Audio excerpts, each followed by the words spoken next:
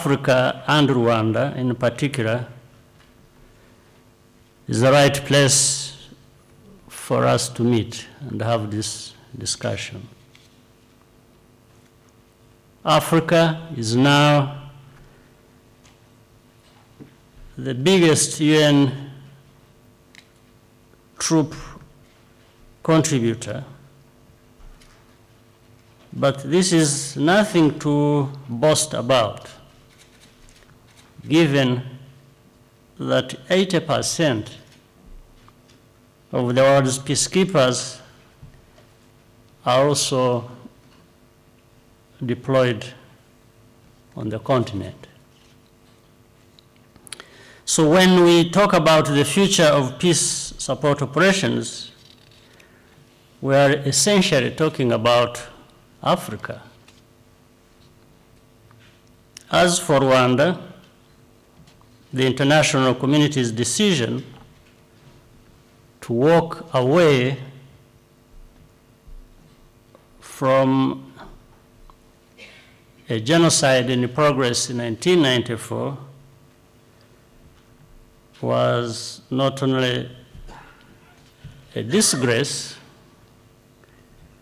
but a disaster that had to be reckoned with.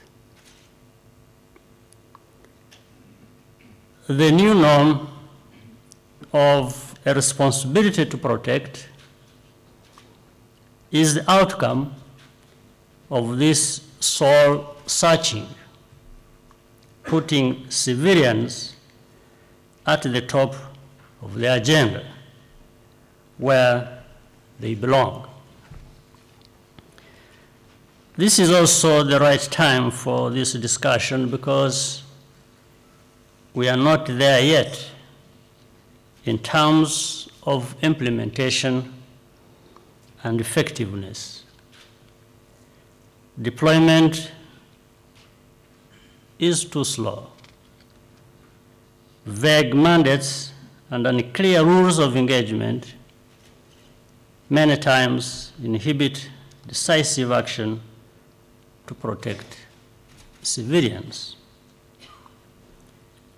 The capabilities of regional organizations need to be further enhanced. The high-level summit that I had the opportunity to co-chair together with other leaders at the United Nations last September focused attention on these and other important issues. The follow-up summit later this year is an opportunity to see how we can continue to improve and also to put solutions into place.